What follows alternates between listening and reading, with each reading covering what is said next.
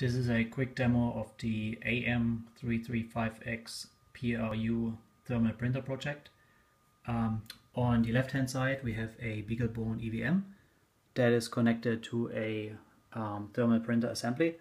For this we basically used a former mobile point of sale unit that has been completely stripped of its guts, and a power supply board has been added. A TI EVM that provides 7.2 volts used for the motor and the printer head, but all the other guts have been removed, and instead of the former control board, the printer head assembly, which is located on the top of the unit, is now controlled by the BeagleBone. We have a printer driver running inside the PRU and a Linux application program that is basically started through the command line.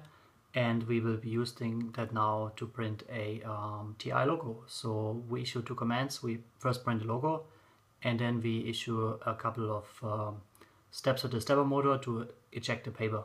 So let's look at the printer head, at the printer unit, and start the demo program real quickly. And the TI logo appeared. So everything worked just like expected. All right.